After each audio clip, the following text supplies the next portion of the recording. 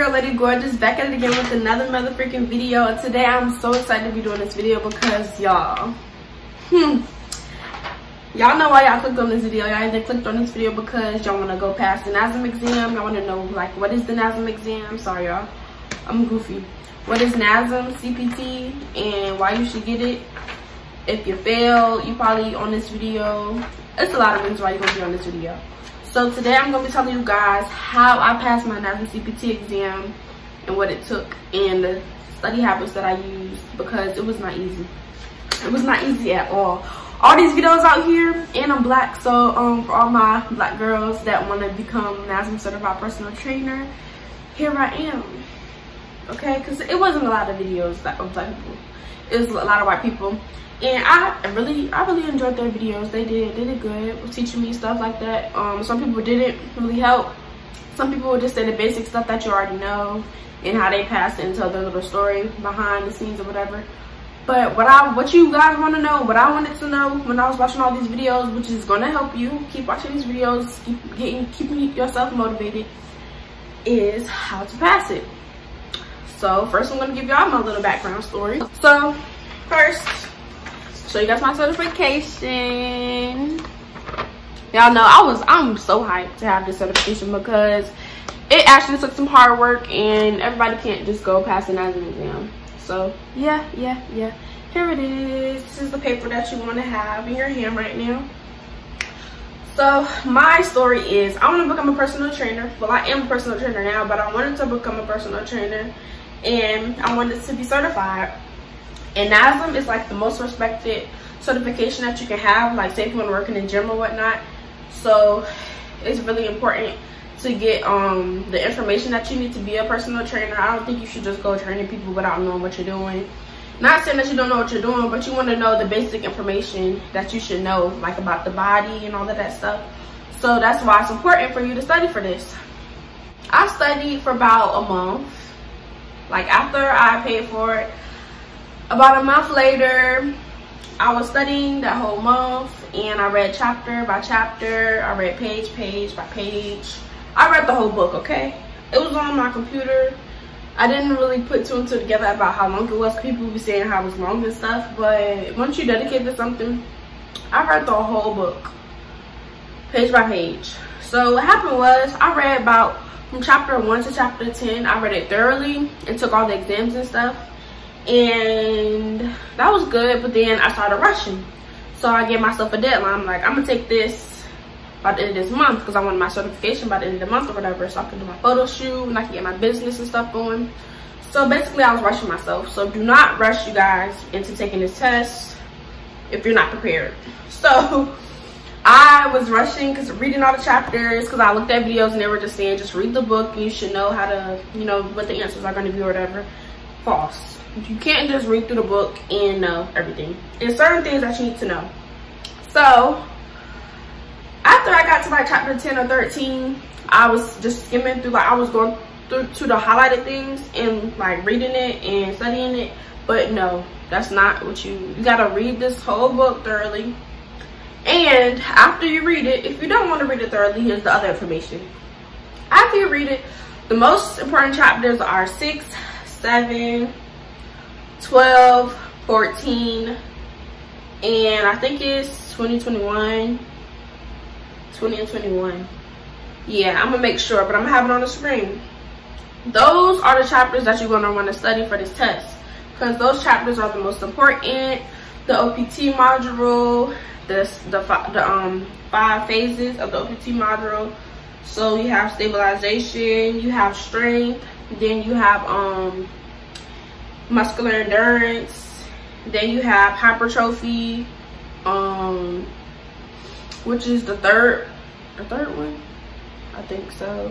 And then you have did I say that wrong?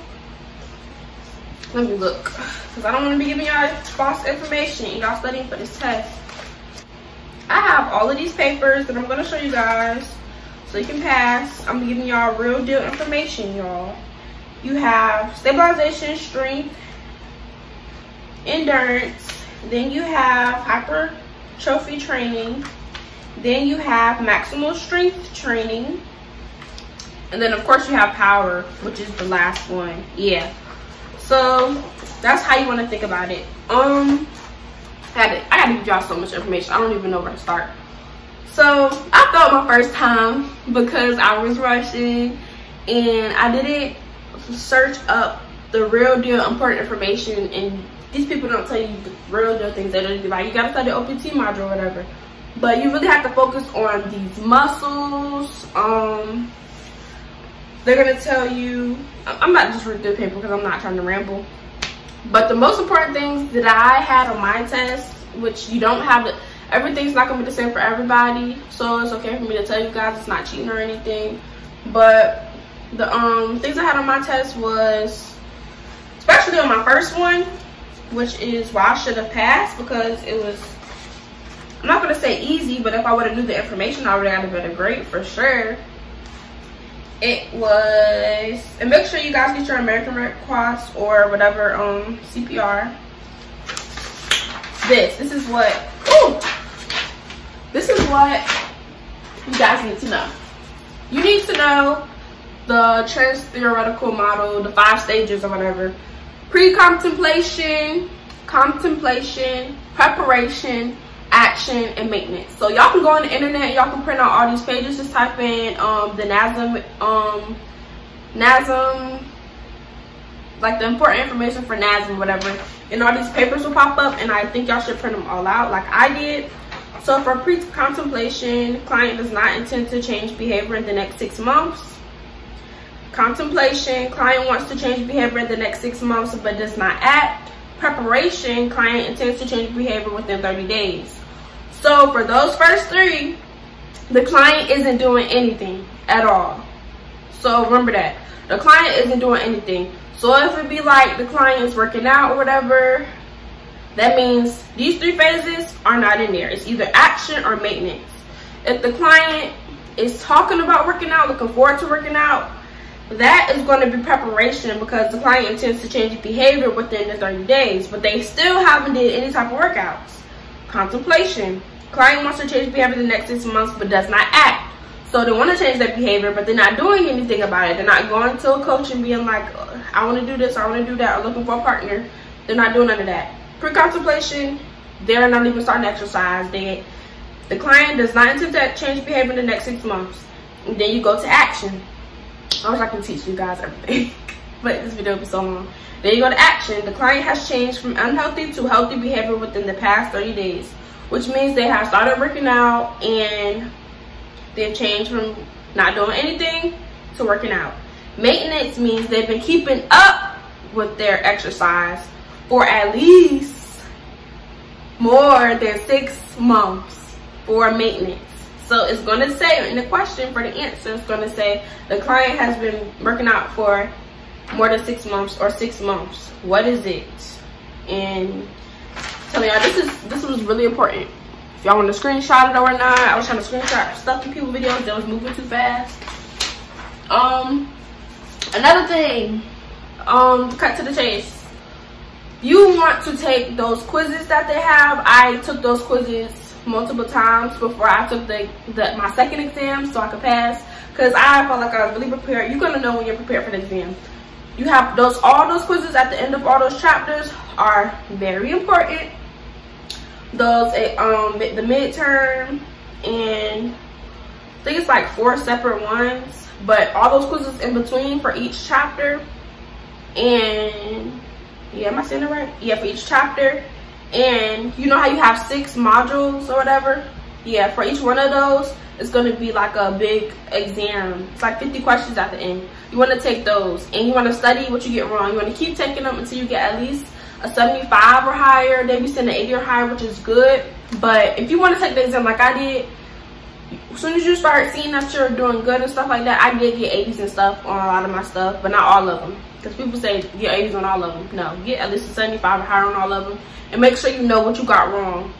And so when you take the quiz, they tell you what you got wrong. Don't just take another quiz trying to hurry up and get an 8. That's not why you're taking the quizzes. Take the quiz, see what you got wrong, and when you take the next one, you'll be like, oh, this same question is in here. I already have the answer because I studied it. Boom. So pass those quizzes And when you're done with the whole book and you pass those quizzes, then you want to go on to the exam, the practice exam. You want to take the practice exam. My tail should have knew that I wasn't ready. The reason why I did take the first one was because I didn't know you had to pay $200. If you fail this exam, you have to pay $200 extra just to retake it. And you have to wait like 2 weeks or something like that. So you want to pass in your first go round. So if you see that you're not passing the practice exam, don't think you're going to get to this exam, you're going to be lucky or whatever, and pass the real exam, because you're not. Okay? You're not. I got like 50s and stuff. And I think I got like 50s, 60s. So I should have known I wasn't gonna pass the exam, but I just tried it because I waited till the day of my freaking final exam to take the practice, which was dumb. So don't do that, y'all. Please don't do that. Once you see that you get at least a 75% or higher and you pass the practice exam and you're passing those quizzes, you know you're ready. You'll know that you're ready to take the exam or whatever.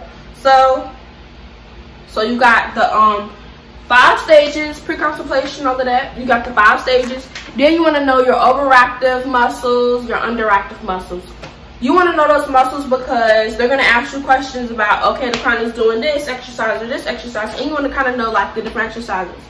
So if the client's doing this, what muscles is overactive? If the client doing this, what muscles is underactive? They're really going to ask you about the I think it's called, what is it called? The resistance training stuff. So what is the lower body syndrome? It's going to be lower body syndrome that you need to know a lot of. Upper body syndrome, you need to know everything about the upper body syndrome, the lower body syndrome, and the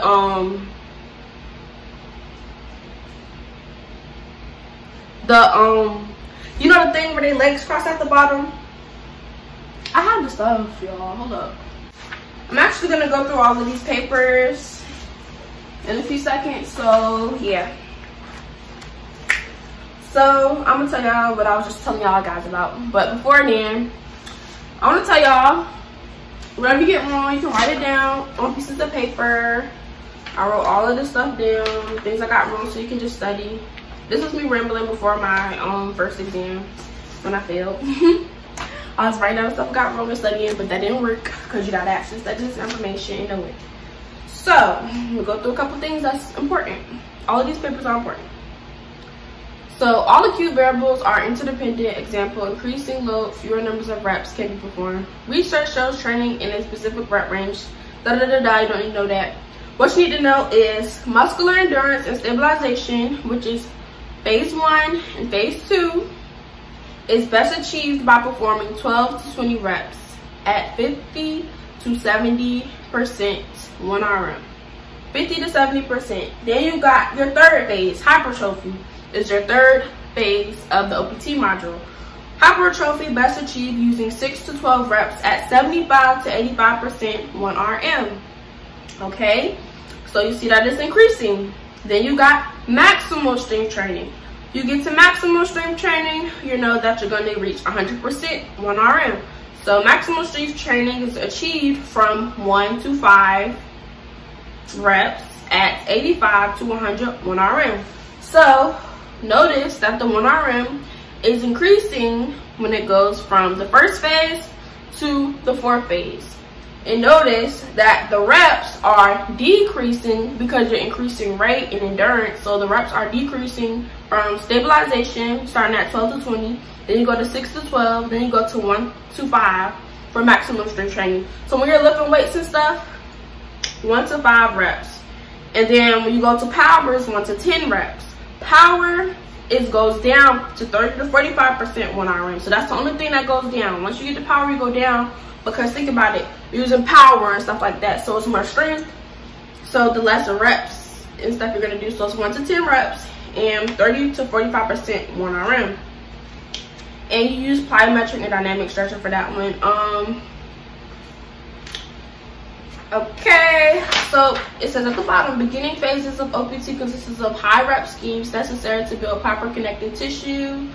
Common mistake of advanced clients is to not use a planned training program, whatever. I already said you need to have the CPR. Sets, you need to know what a set is. muscular endurance stabilization, the stuff I already just read to you. You need to know how many seconds of rest, that's gonna be up there.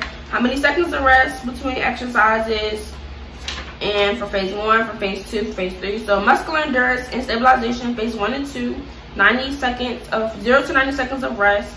Hypertrophy, 0 to 60 seconds of rest. Maximum strength, 3 to 5 minutes of rest. Power, 3 to 5 minutes. So maximum and power is 3 to 5 minutes because you're using more muscle and stuff like that. So your muscles need to have time to rest before you do go into the next exercise or whatever, set, whatever. Okay.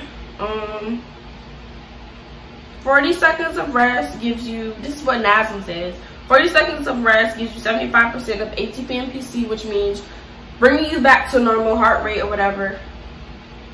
20 to 30 seconds of rest allows 50%, is what they say, allows 50% recovery of ATP. So it's 50 to 75, 60 seconds to 85 seconds gives you 90% ATP and PC. And then once you get to minutes, 3 minutes gives you 100. It's common sense. Once you get to minutes, just know it's giving you 100 of rest. That's all you need to know to remember. You need to know posterior, lateral, and anterior. You need to know, so overhead squat assessment, you need to know your third toe, in line with your third toe. It's gonna ask you so many questions about that. Everything's in line with your second and third toes or whatever. Your knees, your feet are pointed straight out. Your knees are not over your whatever, and your knees are in line with your feet, second and third toe, whatever they ask you. Your shoulders are in line. Just make everything is just in line, okay? When they ask you, everything is in line. Overhead squat assessment, you want to look for, because they're going to ask you what's wrong with this person and whatever, or what can you say to this person to fix them. If their foot is turning out, move inwards, move outward. Palpable overactive, like your soleus, gastrocnemius, biceps femoris, all of this stuff is going to be important. So this is the easy stuff. Adductors, note that adductors are overactive. Adductors are overactive. Latissimus dorsi is overactive. What's the other ones? Oh, gluteus medius and gluteus maximus is going to be up there. It's always underactive. Underactive muscles. Then you need to know your global muscles and your local muscles. You need to know that stuff. I can't go through everything because there's not enough time. But if y'all want me to do another video with everything that I learned and what you need for this test, you need to know where everything's located. So print out as many pictures as you can. Like I said, you need to know the upper cross syndrome. You need to know the lower cross syndrome. And y'all would be surprised. Y'all would be thinking, oh, I know the upper cross syndrome, oh, I know the lower cross syndrome, but then you'll get pronation distortion syndrome and lower cross syndrome mixed up during the test. Lower cross syndrome is foot pronation, knee flexion, internal rotation, adduction of the knees. Lower cross syndrome is increased lumbar lordosis, anterior pelvic tilt, because they're going to say increased lumbar lordosis, posterior pelvic tilt. It's anterior pelvic tilt for the lower cross syndrome. And you need to know the overactive muscles. A lot of these are the same from a lot of them. Gastrocnemius, soleus, hip flexor complex, adductors, latissimus dorsi, and erector spinae. Overactive and underactive is not going to change between the syndromes. They're always going to be the same. So it's never going to change. So underactive, you have your anterior tibialis. So whenever you see tibialis, know that that's underactive muscle. And gluteus maximus and gluteus medius, I already told you about that. It's going to be a lot of questions. That's always underactive whenever, whatever the syndrome is. Transverse abdominis and internal oblique. I already told you all about pronation distortion. Y'all needed to know that. Those are important. You need to know them for the test. Period. That's all I'm going to say. Local, global muscles. You need to know eccentric phase. That's loading phase. So eccentric, I'm doing a squat, I'm going down. Amortization, I'm right here, I'm already down. And I'm staying right here. Concentric, boom. You're using that energy to come back up. or whatever. So you need to know eccentric, amortization, concentric. So you need to know all of those plyometric. You need to know it, okay, when they ask you. You need to know your SAQ, speeds, agility, and quickness. You need to know that agility, they're gonna be like, dang, I forgot what they kept saying for agility. But if you keep taking the quizzes, you'll know what I'm talking about. You need to know youth. How long does youth training, agility for speed or whatever? How long, all of that, because they're gonna ask you those questions. You need to know the tempo for eccentric, asymmetric, whole concentric. You need to know the macrocycle, the mesocycle, and the microcycle. Y'all, I'm giving y'all the test right now. Like, I'm giving y'all all the information that y'all need to know. So all y'all need to do is go and study. Period. The 4 P's of marketing: product, price, place, and promotion. You have to know that because they're gonna ask you that. Local muscles and global muscles. I already told y'all. That. You need to know where everything is at on the body. That's going to be on the test. Upper cross syndrome, lower cross syndrome. Okay, I think that's it. I already said the overactive and underactive. This is how I studied. Circle the important things that are on the syndromes. That's all you need to know. You don't need to know the extra stuff. So everything I have up here that has lines and stuff on it, or words beside it, it was upside down. That is what you're going to need to know. It wasn't upside down. So gastrocnemius, overactive, soleus, overactive, adductors, overactive, latimus dorsi. Latimus dorsi is overactive. Erector spinae is overactive. Upper trapezius, when you hear the word trapezius, overactive. Scapulae, levator, overactive. Sternocleidomastoid, they're not going to answer you that. Scaleus, they're not going to really ask you that. Anterior tibialis, whenever you see tibialis, underactive. Posterior, anterior, same thing to me, underactive. Whenever you hear medius maximus, know that that is underactive. Okay? Yeah. Multifidus is underactive. Internal oblique is underactive. And the rhomboids, is like something with your shoulders, your posterior deltoids, are underactive. And middle and lower trapezius, whenever you hear trapezius, like I said, it's underactive. So, I done went through that with y'all. I done went through all of this. So, I think almost done. Just another part for the body, like I said. Corrective flexibility, self-myofascial release. You need to know what type of stretching you need to do for each of the phases. So for phase 1 and phase 2, I think you use self-myofascial release and static stretching. Active flexibility, self-myofascial, I don't know how to say the word, myofascial release, active isolated stretching. Functional flexibility, self-myofascial release, and dynamic stretching. So you use the self-myofascial for each one. And dynamic stretching goes with like power, I think. I don't know. But yeah. Yep. You need to know that. You need to know about agonists, which is your prime mover, synergists, assist the prime mover, stabilizers, stabilize while prime mover and synergists work, antagonists oppose prime mover. Single set, multi-set, superset, drop sets. You need to know all of these. So study, write it down so you can remember, highlight, you can remember. All of that. You need to know. Already did all of this. Foot and ankle, external rotation, interior. This is for like the movement compensations because they're gonna ask you how to fix it. So knee, adduction, lateral PHC, excessive forward lean, lower back arches. Those are things that you have to correct when people are doing the wrong things. Arms fall forward, that's lateral. Things that you're gonna have to correct. So yeah, I can't go over everything. Y'all can screenshot it or whatever. Yeah. Frontal, sagittal, transverse planes, you need to know that so you can know where things are or what. If they're doing a freaking lunge, that's going to be frontal plane. If they're doing, no. Transverse, just know that's you're using rotation. Sagittal, just know it's bisects between the whole body from left to right. And, dang. Oh, I'm sorry, y'all. I don't want to give y'all the wrong information. But frontal, just know you can only move side to side, I think. It shows you on the chapter, it's going to show you it's going to have a mirror or whatever. Just act like it's a mirror. You can only go front and backwards, and then sagittal, right from left, or it's backwards. I don't know which one, I forgot. Which, it's either the frontal is, you only can do lunges or whatever, up and back, and sagittal is right from left, so, or it's the opposite of what I just said.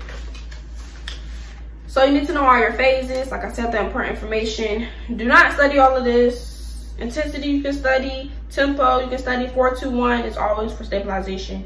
XXX you don't know. For maximum strength and power always. Supersets is 202, or it's gonna be 4-2-1. Really 202 though. So print out all these papers. Stabilize for phase 1, phase 2, all of them, and study the information. Only thing you really need to know is the resistance part for all of them. And that is it. Okay. Another thing that helped me tons of why I passed my test. Training Academy. I bought this. If you fail the NASM exam after completing this whole study guide, you fill in the blank on the study guide, and that's how you remember the information, because you actually have to write the answers down for each of the questions. And if you fail, they give you your money back. So why not? Why not buy it? If you pass, you don't get your money back, but at least you passed the test because of this. You know what I'm saying? This is going to help you pass, and it doesn't take a long time to fill in the information. So if you have it on the computer like I do, and you can't find an answer, which I suggest you first, you look throughout the chapter or whatever, skip or whatever through it, just to see the information. Like, you'll get to glance on the other information that's important too. After you I suggest you do this after you do the whole after you read the whole book or whatever. Then you want to do this and get the answers. If you can't find the answer, you really can't find it, go and click on the, it's like a highlighter where you can type in a word that's like, say it says what is chronic disease, type in chronic disease, and it'll go to the chapter that you need to go to get the answer. So Training Academy helped me, and it's this white man on YouTube. He's super crazy, but he's super funny, and I forgot his name, but I will have it right in this video for you guys to watch his videos. He really helped me and told me what I needed to study for this test. That was important, and he's super funny. So yeah, I'm gonna put him in here. And yeah, thank you guys for watching this video. Make sure you go like, comment, and subscribe, and I hope you guys learned something from this video. I hope I helped, and I hope you guys passed the test like I did, and I'll see you guys in the next one. Deuces.